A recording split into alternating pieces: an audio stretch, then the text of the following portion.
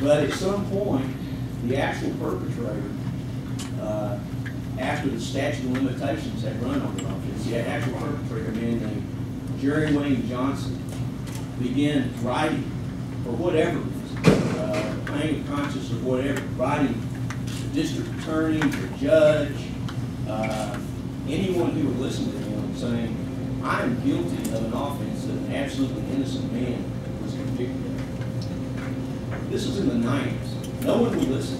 Nobody who he wrote responded or even followed, as far as I know, even followed up on his claims that he actually perpetrated the crime that Tim Cole was convicted of.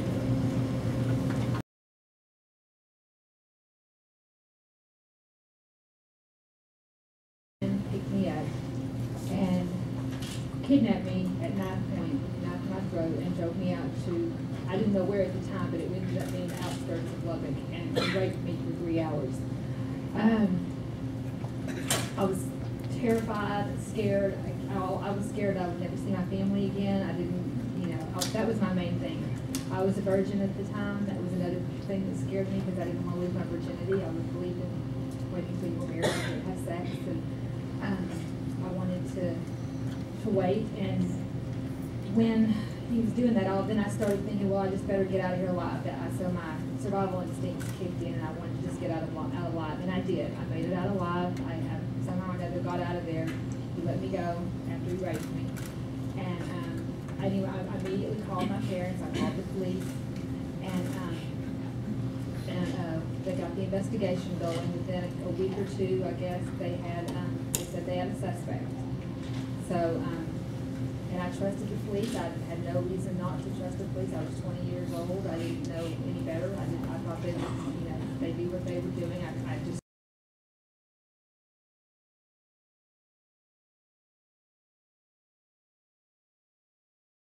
I can't remember, but it was about a week to a week and a half long. And he was convicted. He got 25 years. And I thought it was in my past. I thought it was, I put this horrible experience in my past, and that it was over as far as I was concerned.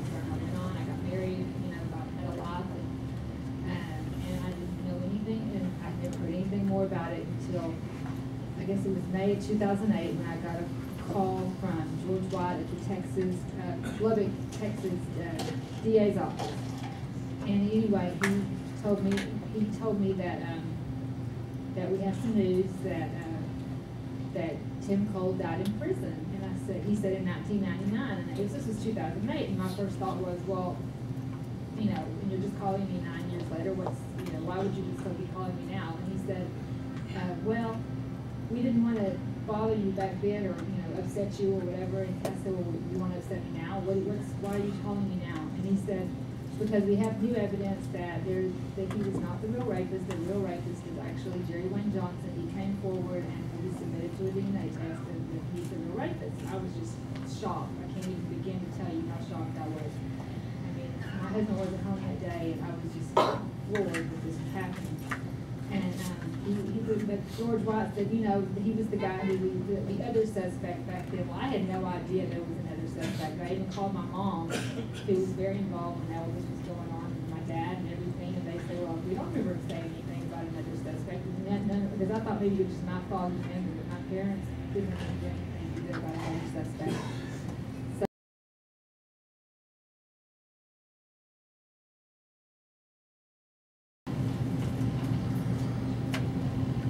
But to know Tim, you would have to have met him. But I'll do my best to try to convey to you what type of person he was. He was offered probation the day before trial. And he told my parents, I'm not going to plead guilty to anything that I did not do. If they want to give me 25 years, I'd rather serve all 25 years than to admit to something I did not do. Character and conviction, which is the same that's in all of these gentlemen who have been exonerated. He was subsequently convicted and sentenced to those 25 years for aggravated rape.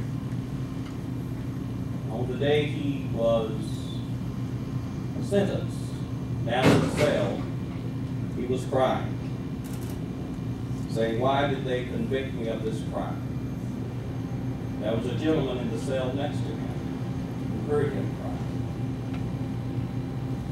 That man was Jerry Wayne Johnson.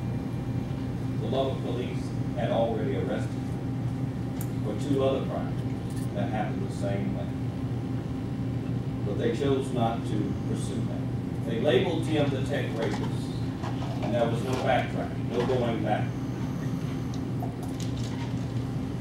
But I'll tell you, while he was in prison, if you could only imagine my sister in law school and her brothers on the news for a week straight as the tech rapist.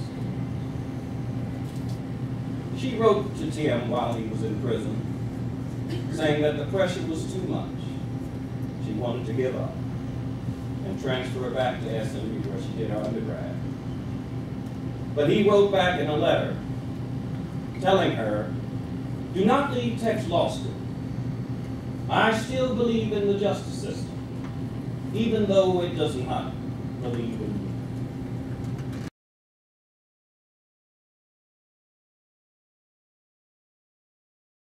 But I am a little bit.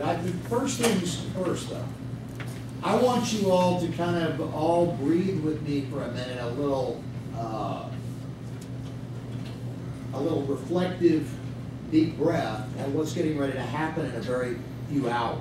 And that is the first historical commemoration, formal acknowledgement by this state that it has wrongfully convicted somebody, that it killed that wrongfully convicted person in its prison system, and that it was wrong to do so.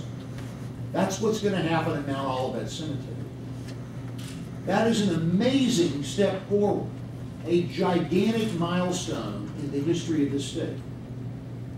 And it's worthy of reflection, but it's also worthy of thinking about in terms of understanding how we got from not just where we were in the beginning, when Corey and I met each other and I came to know this family and this case, but also where we were 10 years ago, 15 years ago, in the system that Mike Ware and I came into, that Charlie Baird, who you'll soon hear from, came into. A system that refused ever to acknowledge that there even was such a thing as a wrongfully convicted person in this state. A system that absolutely denied that it was so flawed that it could produce this. Now, the significance of this case and the significance of all of us being here and that marker being put up out there today at that lonely site is that it is a public recognition and an acknowledgement by the people that did the wrong, namely our state government, of the wrong that they have done. This is huge.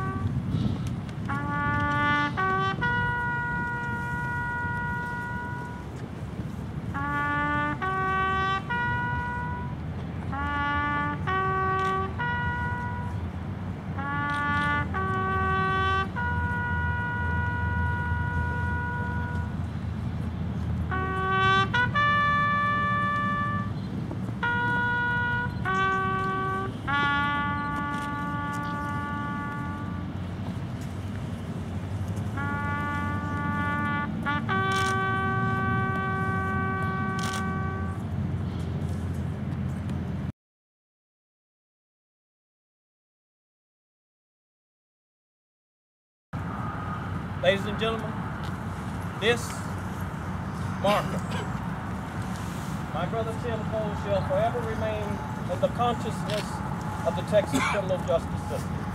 A constant reminder that in these United States, the innocent do sometimes die in prison. And in that case, the system does not work. It has failed Tim Cole, and it has failed so many others. By no means do we think he is the first to die in prison, but he is the first to be recognized. It is said in the book of Matthew, namesake, the book of Timothy, it is written, "I fought the fight, I finished the race, and above all, I kept the faith." That is my brother Timothy. I'm going to peel back this plastic, and I'm going to read to you what the state will forever have in the annals of Texas history.